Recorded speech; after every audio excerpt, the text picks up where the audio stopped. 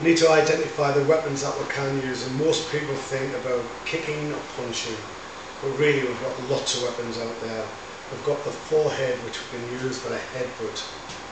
We've got the teeth that we can use to bite, and we've got the chin. You may not think the chin's very, very useful. If someone puts a strangle on and you press the chin at the forearm, it's very, very painful. Or a bear hug where you're pressing down on the chin on the clavicle. We'll look at the hand. What we've got there is the fingertips. Then we've got the extended knuckles.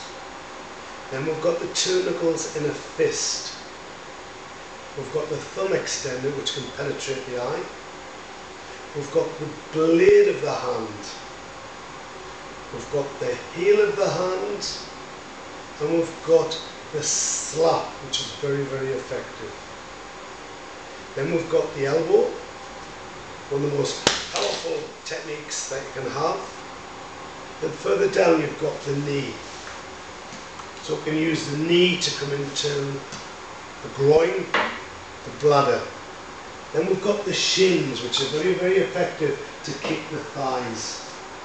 Further down we've got the instep. Then we've got the ball of the foot, the blade of the foot and the heel of the foot. Using these weapons correctly to the correct targets, unbelievably strong.